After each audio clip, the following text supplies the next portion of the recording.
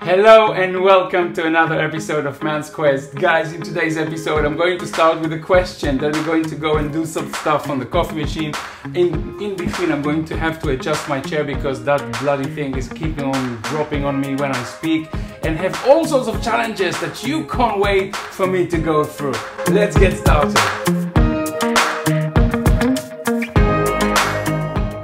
Okay guys, I don't even know if I need to start welcoming you again and start the whole video once again, but welcome to another episode of Man's Quest. In today's episode I'm going to try and move my hands as little as possible, because if I move it too much in a certain position like this or like whatever, the gimbal decides that you don't want me to take videos anymore. I don't know who designed this bloody thing, so it's start and stop, and you need to make sure that the white balance is right and everything, so if it's stop and start, I get the whole thing from scratch. So I have question number one for you guys. What happens when you want to start the video at 3 p.m. when the sun is shining in London, which is not really a normal thing? Recently it has been better, you start setting up the lights and more lights and a microphone and another microphone and another light. I'll tell you what happens. It's 3 hours later and you're still trying to get it right. That's what happens. Question number two, what happens when you sit on a chair that doesn't want to remain in the same height?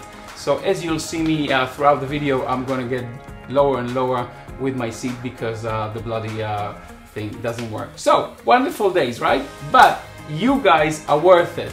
I want to start by, so I started the coffee machine before. It has been about 15 minutes since. The water is 93 degrees for the last 10 minutes, so I can tell you that within 10 minutes the water gets quite hot, and it's already 103 on the steam, centigrade, not Fahrenheit. Sorry guys, couldn't be bothered with the other thing. Check it yourself, don't count on me. The steam needs to be 128, 129 Celsius. Right now it's 105, so it's not too bad. Again, 15 minutes and it's done. So about 20 minutes, the group head is going to be ready with the PID. Don't ever touch it, guys. You're going to burn your lives away. But that's that. The grinder is ready. The S64 automatic. The height is perfect, by the way, because if you have any higher grinder, you won't be able to take the cover off properly, as you can see in here.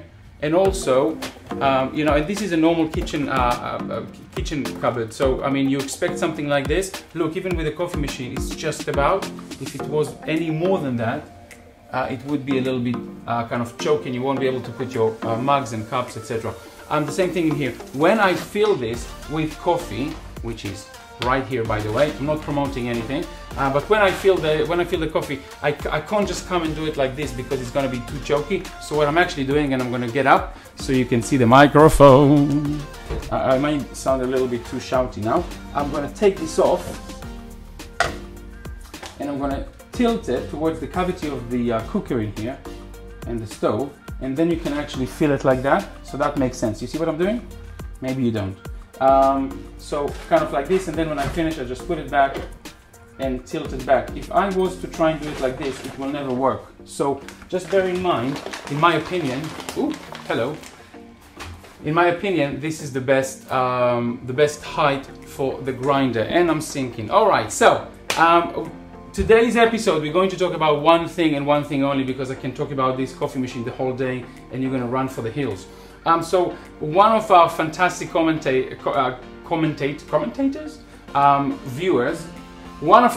viewers mentioned that most people prefer a double shot even if they drink half of it, because it's more consistent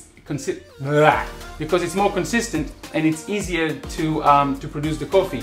I'm going to prove to you today that even a single shot, a single portafilter could actually deliver very, very good results. Now I will show you how beautiful the chrome is, but because this bloody gimbal doesn't let me do it, if I do that, look what happened. It loses me and it goes crazy. So I'm a prisoner of my gimbal, but you get to see me moving with the camera, so it's worth it. I'm going to use the ECM kind of whatever it's called, stamping station. That sounds like NASA, but essentially this is a fantastic thing. I showed it to you before. You'll have the link below if you buy it, if you need it. So when you put the portafilter, and any portafilter would fit, because it's suitable for different sizes. You could actually tamper it properly. It's fantastic. Otherwise, I don't know if you've seen it in coffee shops, they have a little rubber in here. They put it like this, and then, I don't know, this is so much nicer, and it's higher and it's stronger. So that's that. Now, we're not going to use the double today, just the single, and you'll see the quality of the coffee. Now, I started this from scratch at 6 p.m. This is my first coffee for the day, guys. Just to show you, without any trickery, without any warming it up before, that you can still create a very, very good espresso. Now, any coffee machine from the ACM, Rocket, La Marzocco, whatever you want, needs to be warmed up for a certain amount of time. Not just the first 20 minutes that it takes it to warm up, but also to run 2 or 3 rounds of espressi before you can actually get good coffee. Why? I don't know. I couldn't find the answer. It's just a fact of life. Sun sets, rise in the east, it's the same thing. So essentially, we're going to go through 2 or 3 with a glass shot. You'll see exactly how watery it is, and then you'll see how it starts to move on to more syrupy and muddy and chocolatey. I mean, I'll enjoy the smells, you won't, but I'm sorry. But you'll see the quality changes, and I'll prove it to you by the crema, by the look, and I'll taste it for you. I know, I have to do my duties and tell you exactly how it is now. If this is me before coffee, imagine what's gonna happen when I get the coffee. It's gonna be mayhem. I hope you're ready. So guys, I'm going to move now to put the camera right here on top of everything so you can see it properly. And I can't wait to share it with you. We're going to do it really quickly because I speak too much. We're going to talk about the grinder in a different coffee some other time. We're also going to talk about the water tank, which is not actually sealed for the viewers from the more exotic parts on the globe with heat and all sorts of creepy crawly, etc., and ants, cockroaches, whatever. We'll talk about that too, but today it's just the 5 shots. I suppose you're already exhausted just listening to the introduction. We're going to do it super quickly. Guys, I hope you're ready. Single shot, here we go. So, guys, here we are. It took me another 45 minutes to set it up. Fortunately, the machine is still up. Now, everything is ready. I haven't done anything yet. It's 20 to 7 p.m. dark outside, but we're not stopping this. We're going to do the 5 shots of espresso so you can see really how it looks like and enjoy it. So here we go. I hope you're ready. We're leaving the double shot away. We don't need it, so we're going to move it away. I'm going to stand with a certain angle in here so you can see what I'm doing. Single portafilter into the machine. Here we go. All right. Leveler, first one. Tamper, second. Give it a good squeeze. Here we go. Now we want to drain a bit of water so the group head can release some of the heat in here, so the water are more consistent. Of course, I forgot to clean the coffee shot, so here it is now. And the water has run out. That's what I'm talking about. Surprises everywhere. Morning coffee when it's dark outside. Shot number 1, guys. I hope you're ready. Here we go. Look at the coffee. It's not exactly it's starting quite dark, so actually when you look at it you will see that the coffee is a little bit more liquidy, more watery and darker. Now we don't like that because the taste has not yet developed, but this is the first step. This is the first shot. Okay, that's 1. Okay, so as you can see here from the coffee, it's actually hasn't been developed properly. It's still kind of watery, liquidy. The crema is not that great, and also it's pretty dark. A good coffee would be a little bit more chocolatey and brown, dark brown in color. Let's go ahead with the second shot, but just beforehand, so you can see what happened is I just took off the portafilter, and the coffee is still stuck to the group head. This is probably why people say it's not exactly easy or consistent. All I do is I just scrape it a little bit. Look at that, it's right here, and that's okay. It's the first round. Let's go ahead with the second round. Okay, so what I just did was I emptied this to the coffee disposal. I washed it in boiling water just to really move everything and to make sure it's clean. I'm drying this clean the thing as well. Now, remember that there is a residue of coffee in here, so you want to wash that as well, and we're ready for the next one. Now remember, we've done just one, now we're on the way to do the second. Here we go.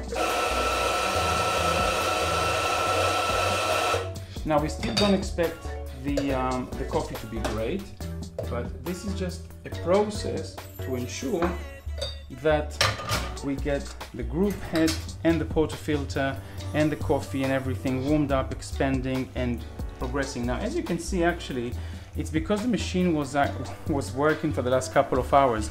You see now that the coffee looks sublime, and this is the second shot. I wanted to show you 5 different rounds, but actually, if you're just considering this second round, see how beautifully it progresses. Remember, we need 25 to 35 seconds for 1 ounce or 30 milliliters of coffee. This is the espresso single espresso.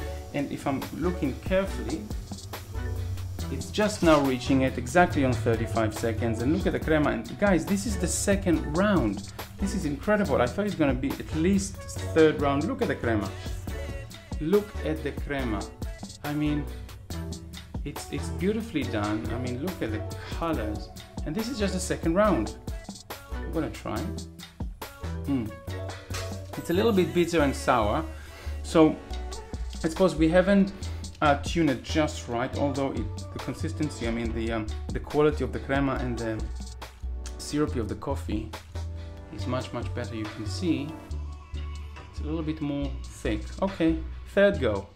By the way, let's release the portafilter. Look at it. No marks, no cracks. I'll put this so it won't drain all over. Drip. Look how beautiful it is. It's fantastic. It looks like a cushion. And this is 11 to 12 grams of coffee. Beautifully done. Beautifully done. Okay, let's drain this and start it again. Third time. Okay, third round. And here we go. Once again, I'm cleaning this so it's nice and lovely.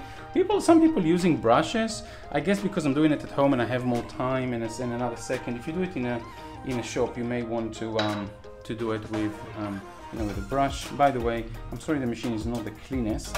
I'm sure you've noticed that you have it on 4K on your big screen. It's just because you use the machine, you use. It looks used. What do you know? All right, third round. Once again, excellent.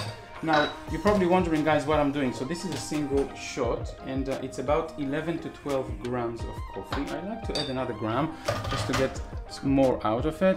And here we go, the third round. This time, actually, it could be as good for a cappuccino. So what I want to do is, being lazy, and skip the 5 rounds of espresso, because I'm convinced that it's actually working quite well. What I'm going to do now, I'm going to actually put this one in. By the way, let's release some of the heat in here. Look how hot this is. I can't even put my hand under the steam, just to show you how hot this is. I can just empty it to here to save myself going back and forth to the sink. I'll give this a little clean. What I achieved by that is just ensuring that the mug itself now is warm enough for the coffee. Now, I'm taking this for... Now I'm taking this for the milk. Filling some milk in here. Remember that we need to empty the content of the residue of the water from the bar. There you go. Sorry, but guys, I'm sounding a little bit less excited. I haven't had any coffee since the morning. This is my first coffee of the day, and I'm about to faint, so forgive me. Look, we're getting started. Third round. 1, 2, 3, 4. Boom. Look at the quality. Can you see the quality? I hope you can, because it's the most beautiful. It's not black. Guys, coffee is not black. It's dark brown, and it looks fantastic. It looks beautiful. Now I'm going to, at the same time, I'm going to do the milk as well. Just put it in the center, and that's it. You're ready to go. I'm not sure if you can see it. You can see, hopefully you can see the ripples that I'm creating. You put it right at the edge of the milk to get that kind of hissing sound. 34 seconds, actually 39 seconds, you're right. And I can put it in. I'm starting to feel that the milk is a bit too hot. I release it, and you know what? There are all sorts of rules. You need to put it in, you need to put it out, you need to take it to the edge, you need to put it inside. You know what, guys? I don't know, maybe I'm different than you, but I say screw this. Just put it in the milk. Let the milk warm to the temperature that your hand can feel that it's too hot, and that's all you need to do. Oh, you can't see what I'm doing to the milk. So basically, let's see if I can move the camera just a tiny bit more. Look at that. And now you can see what I'm doing to the milk. So I'm just swirling the milk, getting rid of all the bubbles. Guys, have you ever seen anything so beautiful? Look, it's not black. And that's the crema on top. This is what you want your coffee to look like. Guys, this is not a double, this is a single shot. And that's what I'm trying to emphasize here. It doesn't need to be double to be consistent. Now, I'm going to do my cappuccino out now. Could it be done? Could it be done? Could it be done? When you need coffee so much, you don't care about the out as much, but what do you think? Could that pass? I think it could. Now, if we're taking away the portafilter again, we're talking about consistency. Look at it. No cracks, no holes, no water sips. Ouch! It just dropped on my hand. Dripped. Yes. You see what I mean? Perfect coffee. Perfect capsule, not capsule. Consistency. This is what it looks like, a brownie. You want to give it a bite. And the beautiful thing about coffee is that it's so oily. It's really boiling. What am I doing? You see, it's a beautiful oil. It's such a nice thing that you can see the coffee, you feel it. It's not in a capsule. I love it. I really love it.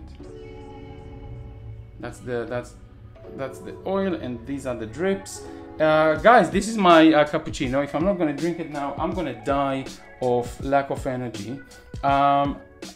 Guys, if you don't have one, this is the most useful thing you can ever have, the measuring cup, because it gives you the differences between the espresso ristretto, espresso singolo, and then ristretto and espresso doppio, and the exact ounces for Americans, our lovely cousins, and also for the milliliters for Europeans. But this is my cappuccino, not latte, cappuccino. It looks lovely. It looks like a unshapen something, I don't know what it is. Oh my good God. Oh. Guys, this is the definition of heaven. All right, let's attach you from the thingy, and let's give you a final goodbye. Oh, I can't stop drinking this. All right, where are you? There you are. So guys, I hope you enjoyed it. It's been a bit of a mayhem here with all the lights and everything. What you see here is just the leftovers. There was another microphone in here and another microphone in here that I've had enough carrying, so taking this out. Guys, the most important thing that I wanted to convey to you is this journey with me on this channel, not just through the coffee, through the cars, through the watches, for everything else. It's such a privilege for me that you can enjoy. Thank you for bearing with me, and listen, give yourself a tap on the shoulder. You are one of the first to join and watch and enjoy it across the world. Now, for the lovely lady from, I think it was a lady actually, I don't know why, from Southeast Asia, talking about the water filter. We're going to talk about it in the next episode. I'm going to open it to you so you can see exactly how it looks from the inside. Also, we're going to talk about the Automatic S64, the grinder itself, and what we would expect from different coffees and different setup. But until then, and also, by the way, we're going to weigh the group, the portafilter. We're going to weigh the amount of coffee coming out, so you know exactly what's happening. But for now, in 7 p.m. I started at 3 p.m. This is insane. Don't forget, subscribe, like, share, spread the word. I want to see you and your loved ones and your friends and anyone you care about to come and subscribe and enjoy this wonderful journey of ours together. Take care.